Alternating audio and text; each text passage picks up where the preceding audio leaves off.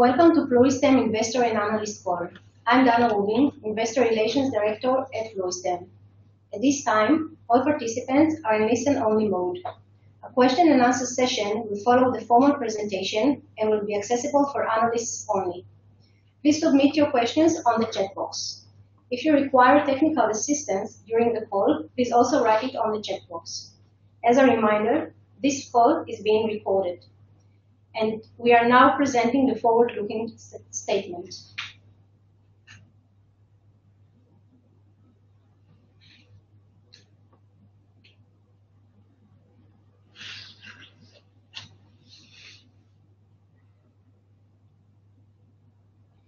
It can also be seen on our website once the presentation is uploaded.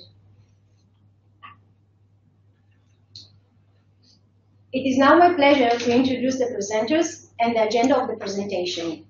Yaki and I, CEO and President at Pluristem, will open with the executive summary. Holm Keller, Chairman at kENUP Foundation, will present the promotion of the innovation plan in Europe.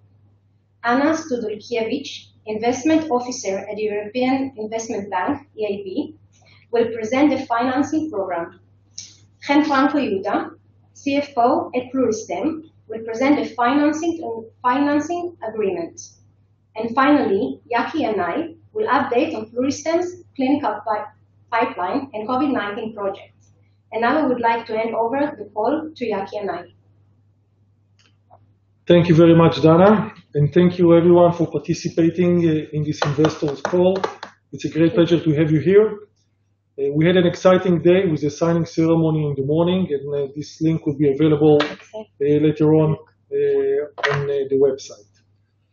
I know that we have some new participants on the call, and I would like to start with executive summary to give the framework of Pluristem before we're going to dig more into the details of the EIB financing.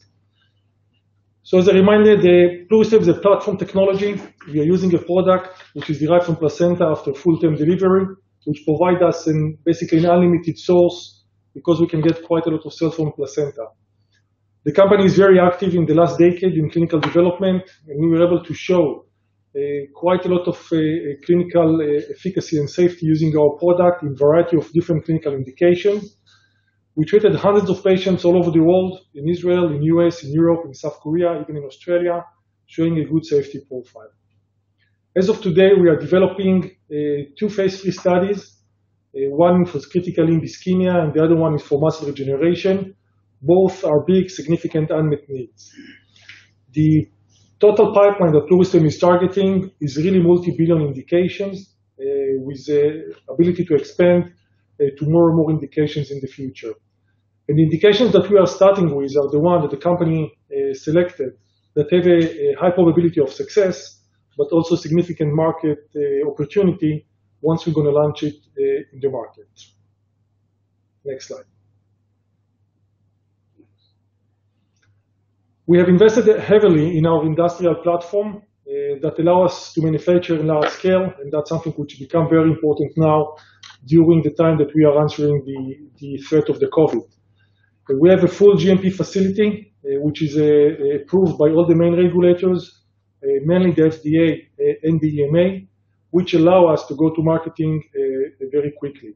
It's scalable, and we have the ability to manufacture real big numbers of products in a very competitive cost of goods. The technology itself has been developed here for the last 10 years, and we are utilizing it for all of our clinical development. Our concept, the biological concept of the product, our cells, they are off the shelf. No match is needed between the donor and the patient. The cells are injected through a series of intramuscular injections. They are able to interact, communicate with the patient body, and they can secrete a variety of therapeutic proteins that is pushing the body towards regeneration. There is no need for any immunosuppression or any significant pretreatment before using the product. So that was a summary of the biological potency. Pluristem is a company that is developing a product, but I do want to emphasize and to make sure that we're seeing that there are a lot of assets in the company. We have, first and foremost, our clinical platform, which targets billions of dollars. Pluristem have a significant assets in manufacturing platform. We have developed in the last decade a very strong network across the globe. We are collaborating with the NIH, with the DoD, with NASA. We are part of several Horizon 2020 programs.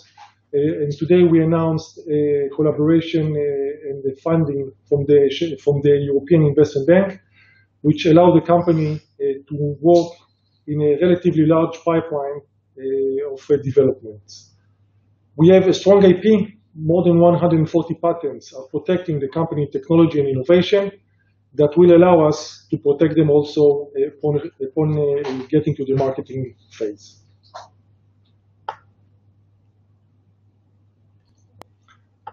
And with that, I would like to hand the call for Mr. Holm Keller from kENUP.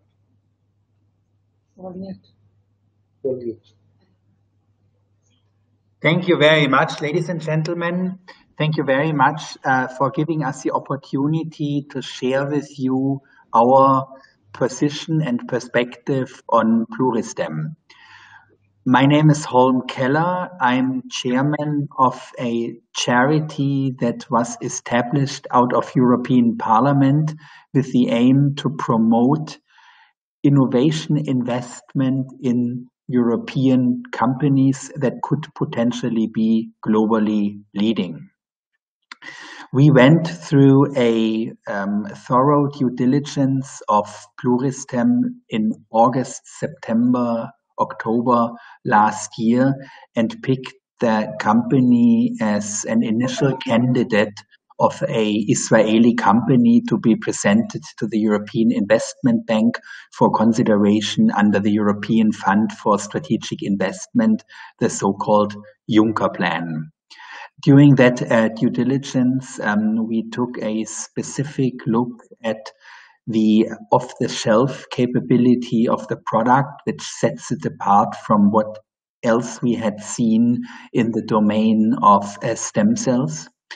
We also had a substantive look at the production capability and the associated pricing that could be derived from that, making this a very hopeful candidate for substantive contribution to global health. Over and above that, the company had presented an application of one of their candidates, PLX-PAD, into COVID-19, which is a global health emergency in the moment. And as you have seen in the media, the compassionate use the company has achieved in both the state of Israel and in the United States of America makes this one of the more relevant candidates globally in tackling this horrible disease. This is still too early to tell, but the company is establishing the necessary clinical trials here with its extensive clinical partnership all around the world, making it a very thoughtful and exquisite investment case for the European public. And this is why, as a foundation, we introduced the file to the European Investment Bank. And I'd like to hand over to Anna, who at the bank has looked at the case of Pluristem and was leading the bank's due diligence and business with Pluristem. Anna. Hello. Thank you, Holm, for this introduction, and good morning or good afternoon to everybody. Maybe I will start with just a brief introduction of the European Investment Bank, as I know that some of you might not be familiar with our activities. So the European Investment Bank is the investment arm of the European Union and was established more than 60 years ago with the aim of supporting EU policies. So as such, we are a policy-driven institution and differ somewhat from a commercial bank. The policies that we are guided by are creation of jobs, promotion of equality and cohesion, while in general endeavoring to improve the lives of EU citizens and also people in developing countries.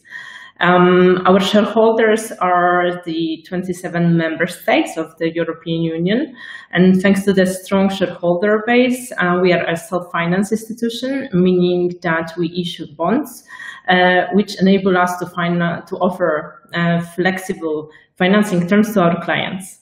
And we are the biggest multilateral financial institution in the world, with around 60–70 billion euro of annual investments, focusing on key areas such as climate and environment, innovation, small and medium enterprises, infrastructure and development.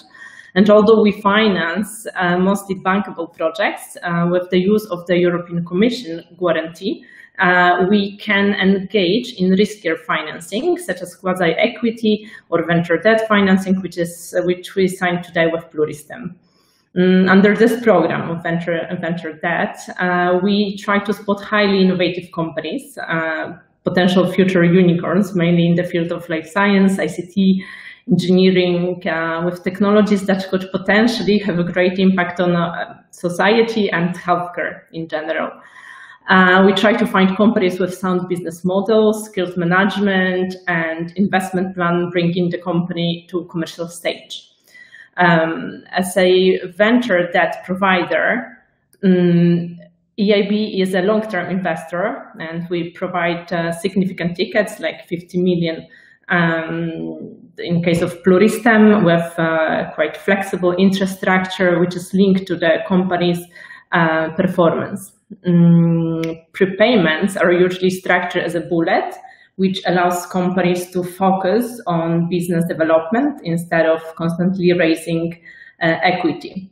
And unlike other VC investors, we have a hands-off approach, and we don't engage in managing of the company. Our financing is non-dilutive, which also helps to preserve the upside for founders and early investors. What also differentiates us from commercial bank is that we have our internal team of engineers, sector experts, and scientists who help us to assess the technical aspects of projects. And together with this technical team, during our due diligence of Pluristem earlier this year, it was in January before the COVID situation, we visited the company's manufacturing facilities and laboratories in Israel, in Haifa, where we met whole management team and got a great overview of Pluristem R&D activities, which address life-threatening diseases, and we also learned about Pluristem's strong working ties with world-leading research institutes around the world, in US, in Japan, but also in Europe, like Charité University Hospital in Berlin.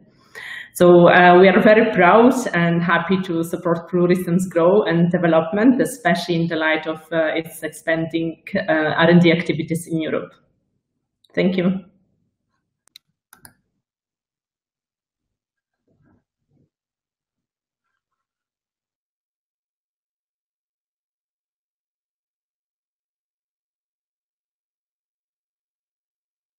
EIB for a professional, efficient due diligence process, and we look forward to continue working with you, and we hope for a fruitful collaboration. So thank you very much.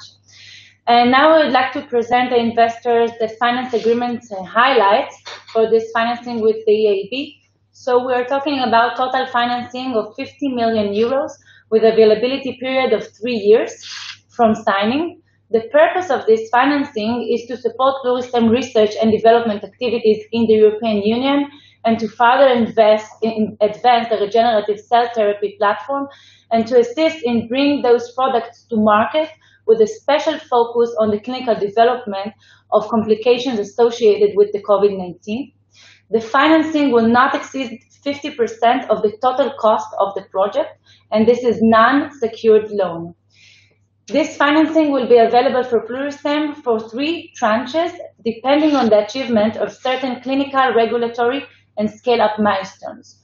The tranches are divided as follows. The first tranche comprised with 20 million euros, the second one with 18 million euros, and the third one, 12 million euros. Each tranche of those is treated independently from the other with several terms and of repayment and interest. So for the first one, that comprised with 20 million euros, it will be repaid 5 years following its disbursement. The second one, 18 million euros, will be repaid also after 5 years following the disbursement. And for the third tranche, 12 million euros, we should repay it in 2 annual installments starting the first anniversary from its disbursement. We have an interest rate for tranche A, 3% deferred annual interest to be paid at maturity of the tranche. For the second tranche, we have a combination of a deferred annual interest and also a cash interest, combination of 3% different annual interest and 1% cash interest. And for the third one, 2% deferred annual interest to be paid at maturity and 1% annual cash interest. Another thing under this financing is Pluristem obligation to pay royalties out of its consolidated revenue between fiscal years 2024 to 2030, prorated to the amount disbursed from the total financing. We can see here the steps for each and every royalty commitment. And while the revenue are increased, the royalty percentage decreased. 2.3% of an annual consolidated revenue of below 350 million euros, 1.2% for the consolidated revenue between 350 to 500 million dollars, and 0.2 annual for the portion that exceed 500 million euros. Pluristem can also buy back this royalty commitment for a payment that will not exceed 50 million euros. Next slide.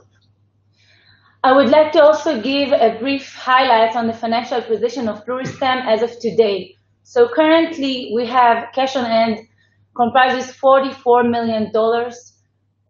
In the past few months, we have been using the ATM facility that we have in place. We've also obtained several exercises of warrants, and we have obtained grants that we received and approved from the Horizon 2020 program.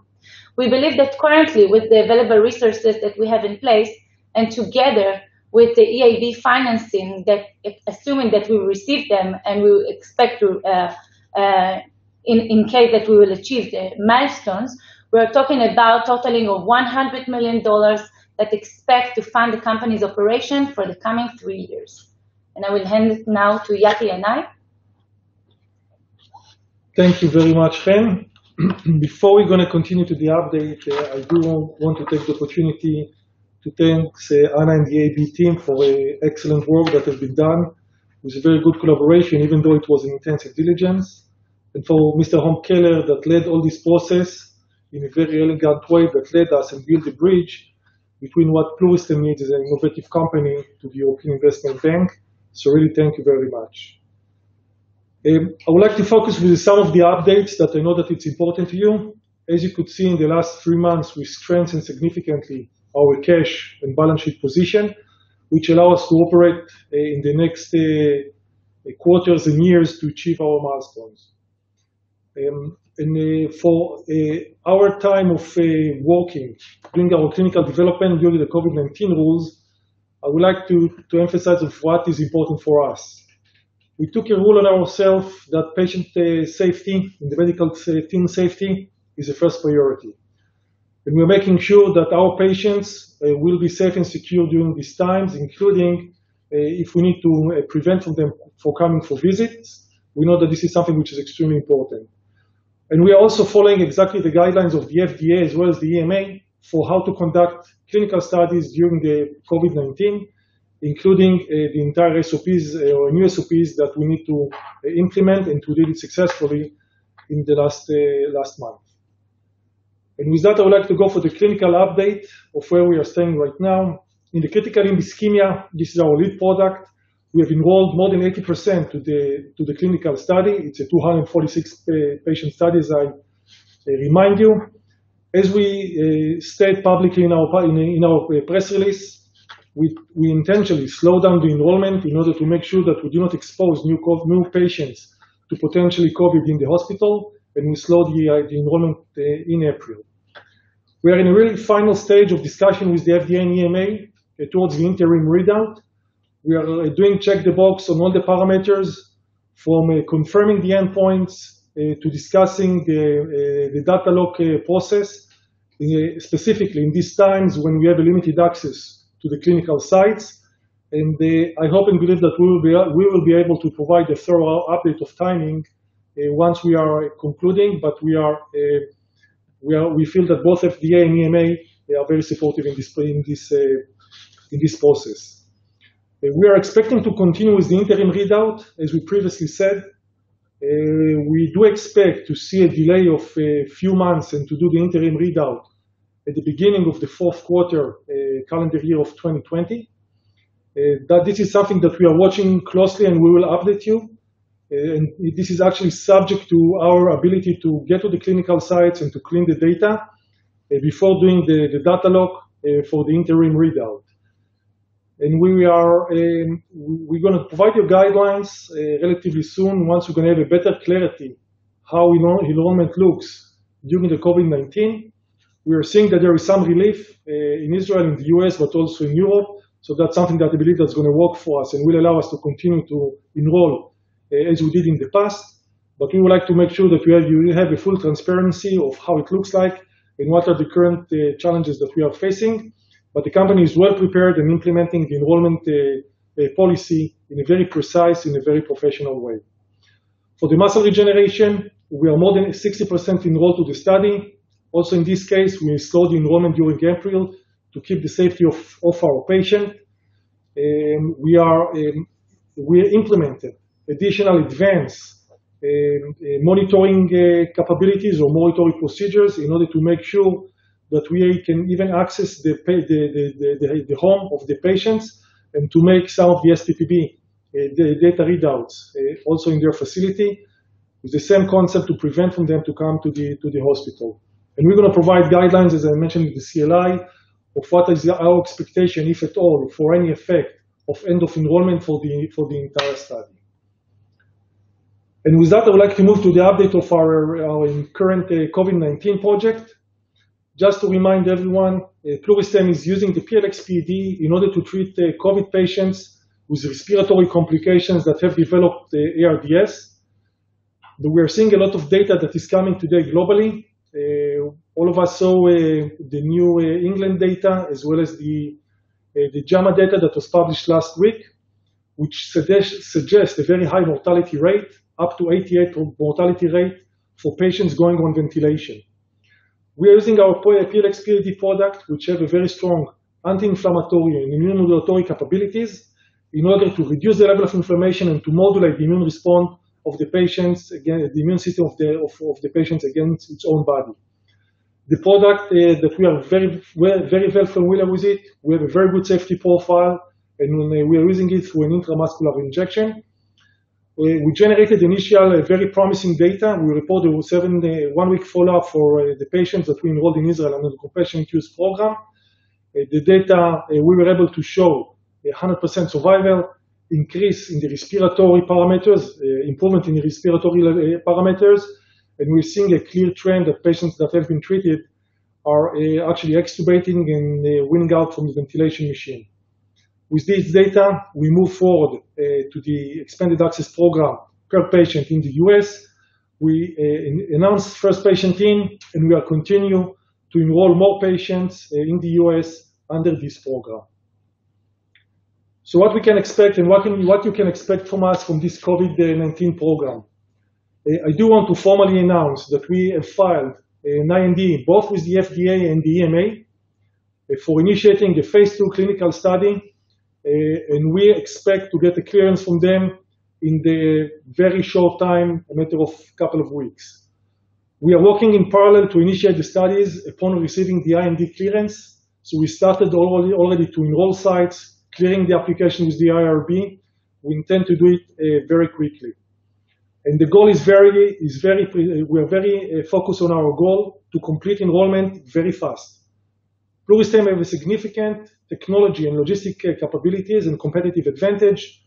We are able to get to any clinical site in the US and in Europe within a matter of hours.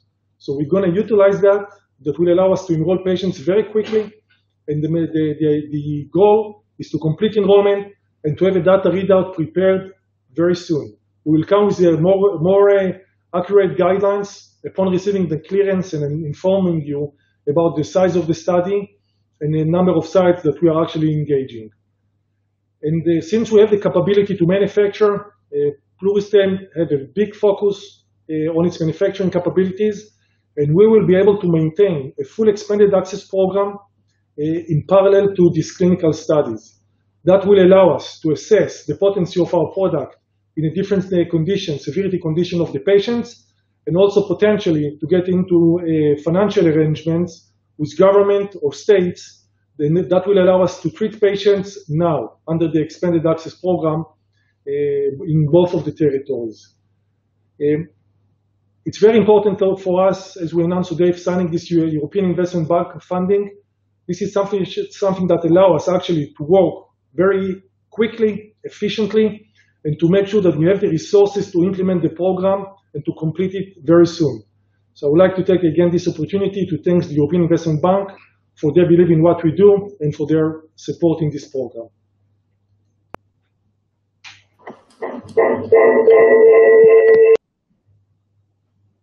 Next slide. Thank you, Yaki. And now we move forward to the question and answer session. We will start with Matthew Kaplan. Please activate your mic and camera, Matthew, so we can bring you on stage.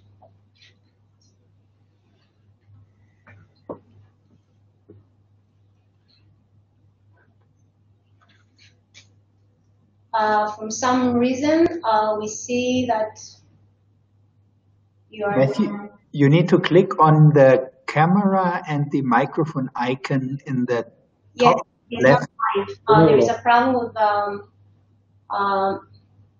Matthew, if you are on the call, if you can please write us on the chat, because as we see, you are not on the line right now. So we will get back to you later, and we will proceed to RK.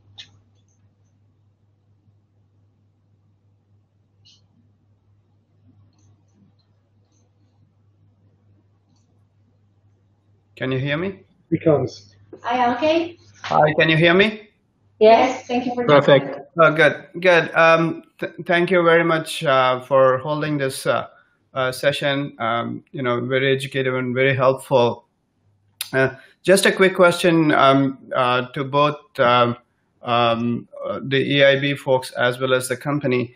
How do you plan to utilize these funds, or are these funds being earmarked for specific projects? Or could the funds be used across the board for development of the pipeline by the company, as well as commercialization of the products when they get to, so that you're not specifically saying this is the only projects that you can work on? Please tell it. Thank you for your question, RK. So as mentioned before, the purpose of the EIB in promoting this financing is to support Pluristem activity, R&D, not only for the COVID-19 indication, but also for the ongoing studies, both CLI and muscle regeneration, of course, but other developments that Pluristem have in its pipeline in order to promote and support our activities in the European Union, but of course, and also to support the companies in its path towards commercialization of the product, but not necessarily with the COVID-19 project, but also with the other indications as well. Thank you. Anna, do you want to add something? No, I just wanted to confirm what you were saying, that basically we started cooperation with Pluristem before COVID happened. So our initial plan was to finance actually the late stage clinical trials that the company is currently performing, and only with the current situation and with related to COVID and this great unmet medical need, we decided also to support this earlier stage, quite opportunistic program related to COVID. But in general, we want to support the company and its R&D development, and also early stage of commercialization. Thank you. Okay. If I may add, EIB is a policy-driven quasi-equity investor. While this is venture debt, it is neither a grant, of course not, but it is also not dedicated to particular cost items. In a way, the European Union makes an investment in an overall business proposition, therefore a very heavy due diligence on the managerial capabilities of the company to be done, because this is in the end the team the European Union's taxpayers are investing in, and we trust on the judgment of the team to the same degree that it's really worked very well, because when the COVID-19 threat arrived, the team was available and able much faster than almost anybody else to turn this into a global health and a commercial opportunity for the company alike. So we like that, and same for the European Union and the European investment. Can I ask a follow-up question? Yeah. Yes, please. Mr. Keller, you also stated in your opening remarks that you were impressed by the manufacturing ability of Pluristem. So how important does the manufacturing piece become, especially during your due diligence, both by Anna's team and also your team? This is the Achilles heel of this industry. And Pluristem has made a very diligent strategic decision a long time ago to, at this stage, overinvest in capability and is now able to capitalize on it, both in a financial perspective, but also strategically. I mean, as you know, it's a quite effective and efficient process. You can make a lot with one single placenta, and it is an off-the-shelf product. So this bundle of an application, a very ethical way of actually generating the raw material, and a highly industrialized and specific manufacturing process that's almost impossible to copy. You don't even need to patent, you can't copy that. Creates a blend that is very interesting to us as a public benefit, as a company promoting public benefit investments. Okay. Thank you, RK. And now, Matthew, yes, I see that you're now okay with the mic. Okay, you are on stage. Can you hear me? Yes. Great. So my question is really for the representatives home from kENUP and Anna from EIB. I guess, what did you see when you performed your diligence on Pluristem's technology and specifically their programs, not just in COVID-19, but also in CLI and recovery from hip replacement surgery, that encouraged you to make this substantial investment? Anna, do you want to go first? Then I follow you. Yes, it's somehow related to already your previous comment on the great manufacturing facilities, which are really state-of-the-art, and the technology. So obviously, this we all liked together with my technical team, and they do have very deep experience in technology in life science companies. So they were really impressed with companies and laboratories, manufacturing facilities, R&D. What we specifically liked about Pluristem is basically whole package. So we like that the company has great technology platform, which can with very advanced pipeline, phase 3. But also with possibility for follow-up indications, for new indications, and to implement those new indications quite fast, like we can see now with COVID-19. So that was obviously very impressive. COVID-19 was basically like a cherry on the cake.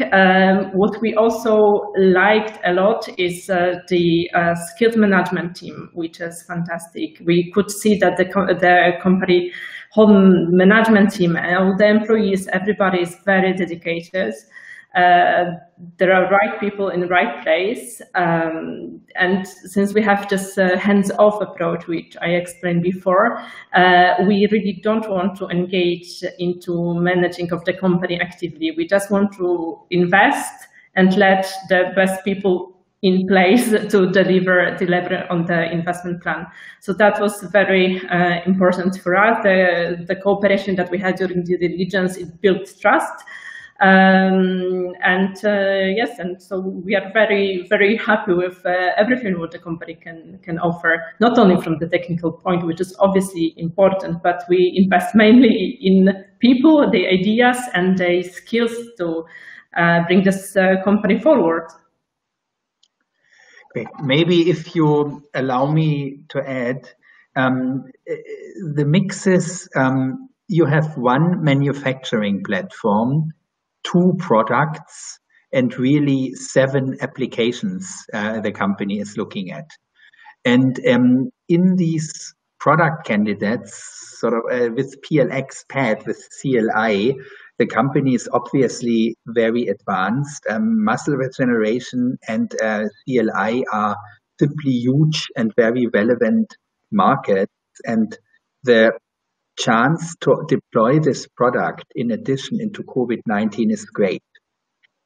Over and above that, the business model that potentially is behind PLX-R18, which is a stockpiling business model, is of course super attractive. And as you know, stockpiling economy is the golden nugget because you basically sell every X time units, a very large number that go in a warehouse and hopefully sit there never to be deployed. This is very beautiful for a company. I'm talking here about acute radiation syndrome, application of PLX-R18.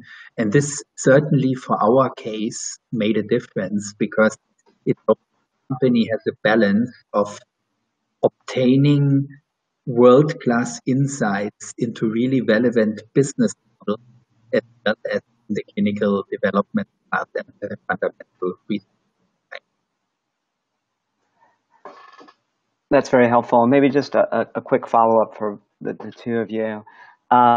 When you're thinking about this from a financial point of view, which of the programs, when you think of them, have the most significant potential in your mind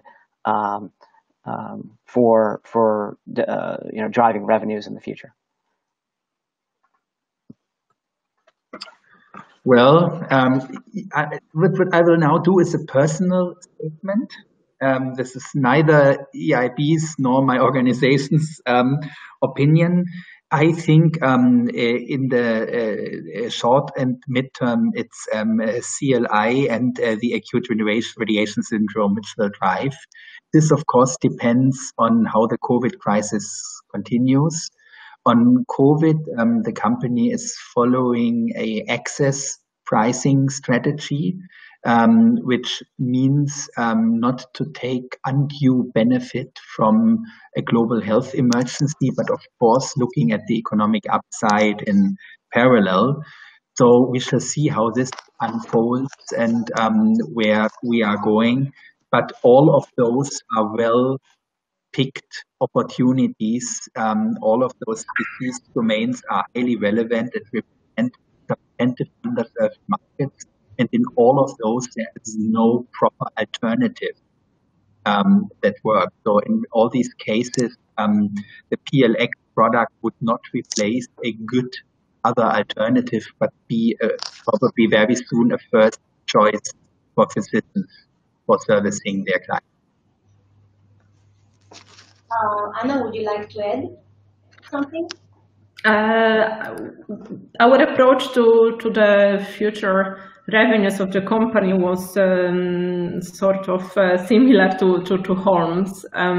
So again, this is our opinion, we believe and we hope that the programs, the therapies for CLI indications will be really will offer the biggest potential for the company's current pipeline.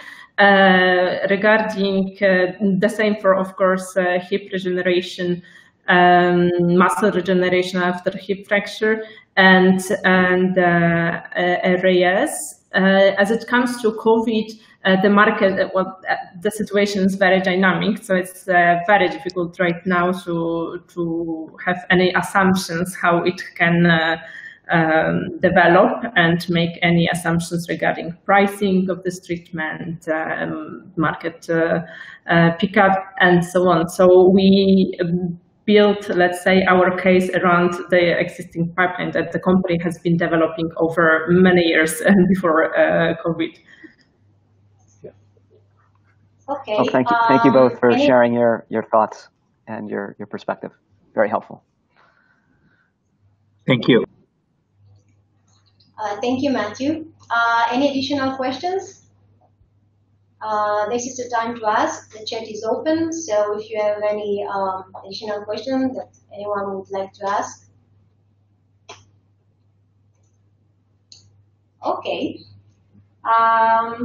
So thank you, RK, and thank you, Matthew. The recording of this call will be archived and available for view after the event on Pluristem website under events. We also published a few minutes ago a press release summarizing the main points of this call. Thank you all for your participation. Thank you, all the analysts. Thank you, of course, Om. Thank you, Anna. And thank you, of course, Chen and Yaki.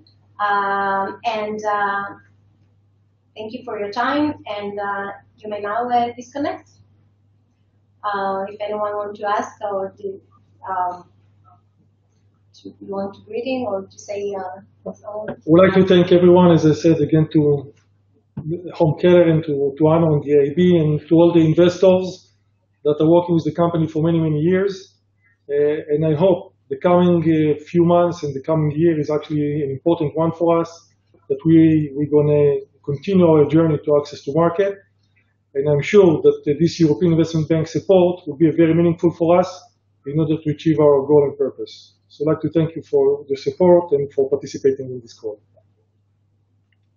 Thank you. Thank you, Han. And Bye-bye. Thank you. Bye-bye.